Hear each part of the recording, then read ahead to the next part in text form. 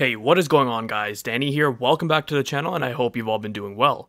On the 5th of November, AMD had finally released their highly anticipated Ryzen 5000 series CPUs for the desktop.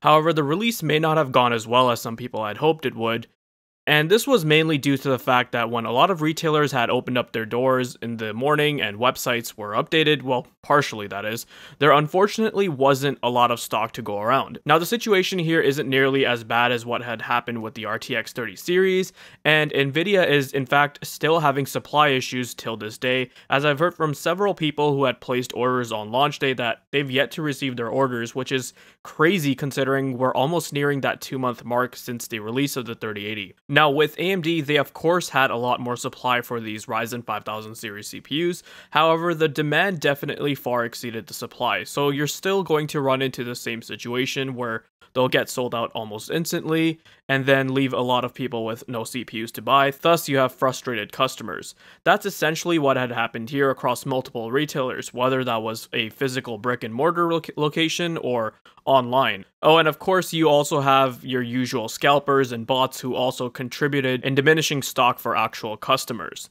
Now, from what I had heard in the US, a lot of Micro Center locations did receive a decent amount of supply for these Ryzen 5000 series CPUs, where it was reported multiple locations had several in stock. However, the majority of the stock was mainly for the Ryzen 5 5600X and Ryzen 7 5800X CPUs, as they're more easier to manufacture, whereas stock for the Ryzen 9 CPUs, those being the 5900X and 5950X, were a lot harder to come by. Inventory quantity varied depending on which location you went to. Some stores had none, some had quantity in the single digits, and if they had more than that, then it was probably around 20 to 30. At least in the US though, buyers over there had multiple retailers to go to, whether it was a store like Micro Center or an online retailer like Newegg or Amazon.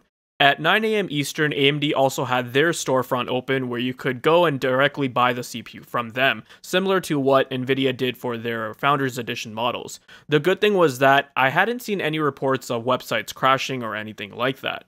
Unfortunately though, the situation here in Canada was a lot more dire. I mean, at this point it's pretty much the norm that Canada always gets screwed on new hardware releases, whether that has to do with supply issues and pricing. Unfortunately, it is what it is and we just gotta put up with it. Now, around 12 AM on the 5th of November, I was highly debating with myself if I should go to my local Canada Computers to pick up a 5900X. I really did want to get this chip and was afraid supply would be extremely low, so I wanted to secure one for myself rather than having to wait a few days or weeks. Though I decided I wouldn't, as I honestly wasn't feeling all that well at the time and had a bit of a headache, so I decided I'd get some much needed sleep and go later on in the morning. So at around 6:30 AM, I woke up, got in my car and drove down to my local Canada Computers.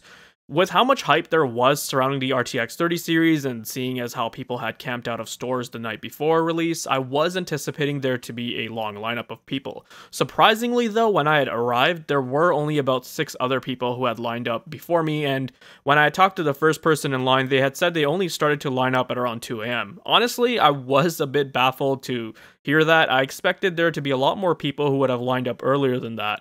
This would end up working out in my favor though, sort of. This particular location I went to would only open its doors at around 10 AM, so there was still plenty of time until then. And as the hours went by, more and more people started to show up, and the line definitely got pretty long.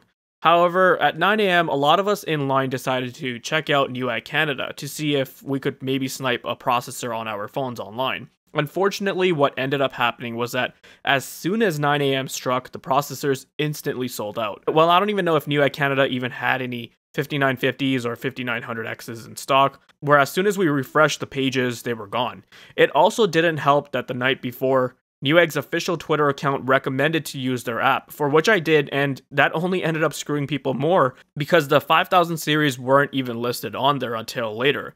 And at that point, it was already too late, so that was a bit annoying. And like I had mentioned earlier, I'm pretty sure there were a lot of bots and scalpers who were playing a role there as well. Now, once the manager had arrived to open up the doors, they had also informed everyone on the amount of stock available for each Ryzen 5000 part at this location, where they only had one 5950X, one 5900X, and I believe they had 12 5800Xs and like 8 or 9 5600Xs. And just checking Canada Computer's website that morning, once the parts were listed on there, that seemed to be the case for multiple locations. Actually, many locations didn't even have the Ryzen 9s in stock, so that sucked.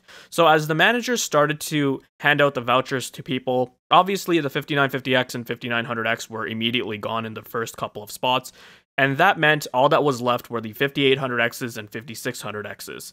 I was thinking about maybe just picking up the 5800X, but ended up talking myself out of it as I didn't want to downgrade over my 3900X in any way because I still wanted to retain 12 cores at least for my editing rig. Luckily though, as I had mentioned being the 7th person in line, I was the 2nd person to be put on their back order list for a 5900X.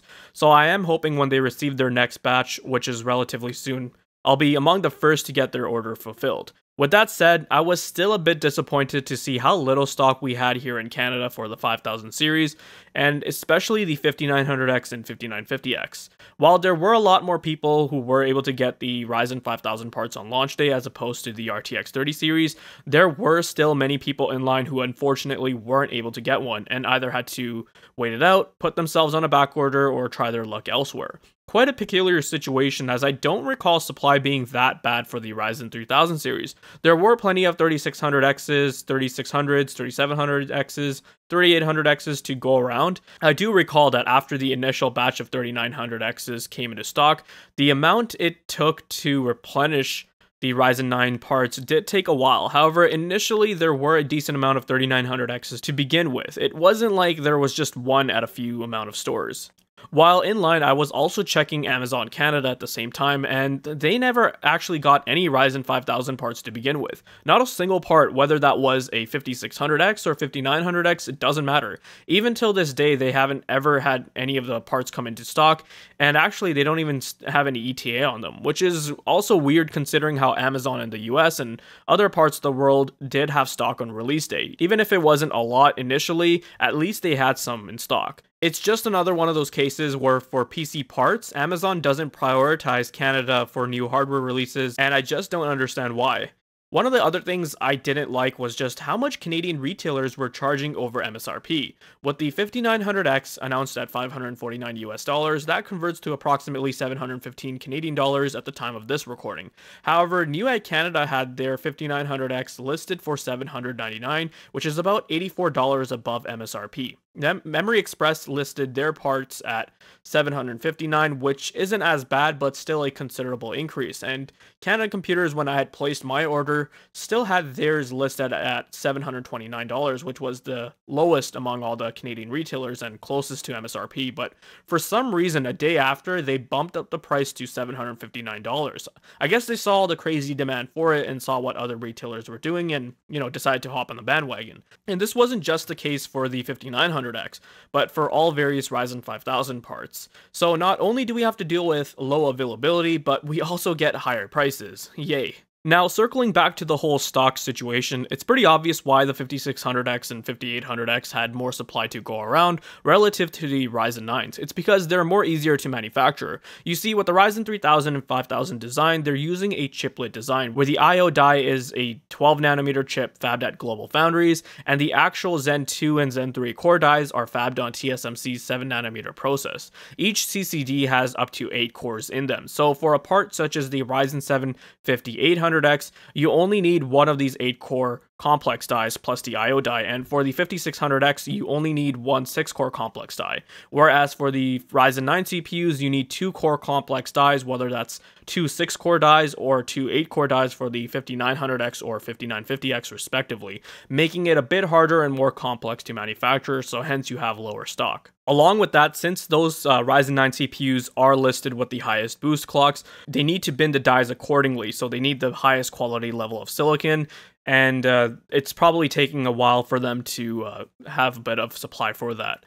Now, each one of the core complex dies is only about 74mm square, which is quite small and shouldn't be too hard to manufacture on a 7nm wafer. And also do keep in mind that this is the same 7nm TSMC process AMD are using for what was used with the Ryzen 3000 series back in 2019. So the process has definitely gotten some time to mature, and As you have process maturity, your defect density should also decrease, which should lead to much better yields, therefore boosting your production capacity. Taking all that into account, I'm not too concerned about low initial stock because unlike Nvidia, AMD should be able to replenish their stock faster, and you guys should see stock for these CPUs gradually coming in at various retailers. That makes me hopeful that my 5900X shouldn't take too long to fulfill. However, we also can't forget that right now we're going through a global pandemic, and that could make things challenging, with many companies and manufacturing plants operating at limited capacity. And not only that, but logistics has taken quite a big of a hit as well. So there's a lot more obstructions we're dealing with. Had there not been a pandemic and we were dealing with normal conditions, then I feel like we would have a lot more stock to begin with. And actually, we might have even seen AMD announce these processors early in the year had Computex still happened. But who knows, I just don't think that people will have to wait too long to see stock come back for the processors, and if you have a back order placed, then I think you can be hopeful for it to be fulfilled relatively soon. So that'll do it for this video. I just wanted to share my experience of what it was like trying to buy one of these Ryzen 5000 parts on launch day, and give my thoughts on the whole situation, as I did see quite a bit of panic online, and lots of people expressing their concern for how low supply was for this release. I hope you guys found this video to be informative and helpful. Let me know your thoughts down below. Check out the video description on ways to support the channel and for my other videos. If you guys are interested in more content like this, then make sure you're subscribed. Thanks for watching, take care, and I'll see you guys in the next one.